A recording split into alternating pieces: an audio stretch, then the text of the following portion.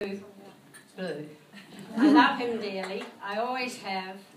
And even though, I mean, Mary's always known that no, you've been a wonderful friend to us both, and we've had so much time and happy times with them. And I'm going to leave it there because I don't need to say any more.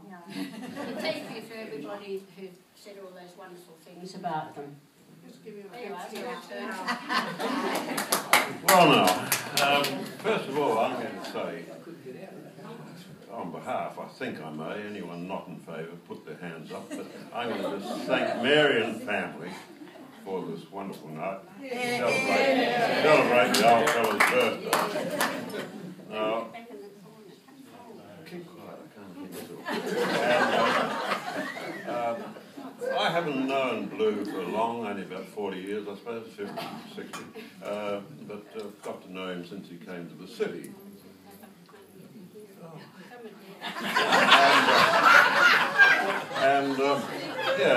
Blue, Alan, he's been a good fella and a good mate, and we've got along pretty well together. We've shared a few very amusing times. We became official painters at the three-day event at Victoria Park. We all know Blue likes a bit of a chat, and he spoke to every dog and every woman, particularly the long-legged ones, and they went all the way to paradise. And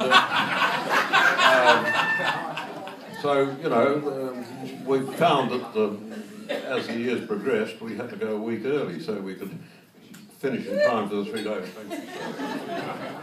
And then Meals on Wheels, of course, once again, Blue loved to chat, and we were first out of the depot and last back. But, you know, he was sincere and a good fella, and he didn't run too well with the meals, but he strolled back with a big grin over his face. And then, what else did we do? Then he came into the bowls. He was one of the initial members with a couple of others, and he excelled himself. That was when he was there, of course, because they're always overseas, or either Phoenix arranging the flowers or doing something. Strawberries.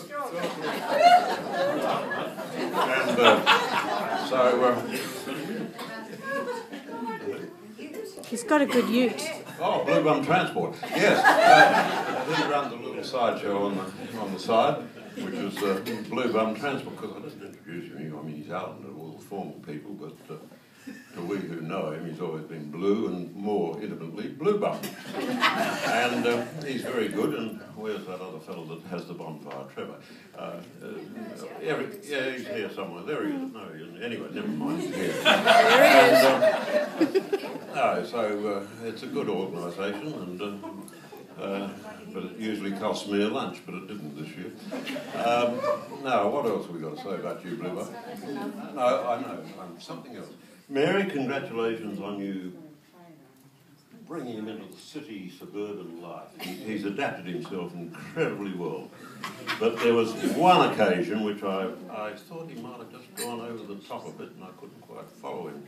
We went around there one Sunday for a drink, and there was the rain gauge, Blue, under the umbrella. And I said, excuse me, Blue, I don't quite follow this. Why is the rain gauge under the umbrella? He said, well, it's in the shade, so because I want to get a true reading and I don't want any evaporation. I couldn't quite follow that, and I thought he'd gone a little bit, or Mary had pushed him a bit too far into the suburban city life. Poor Mary. There's nothing poor about Mary. She's a lovely girl.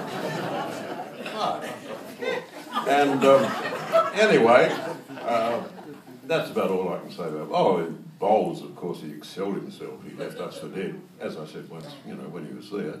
And he's assistant greenkeeper. He follows the greenkeeper around like he's a lapdog, and you know, when he puts a foot wrong, Blue tells him what to do. So it's a good setup. Anyway, Blue, you're a bloody good fella, okay?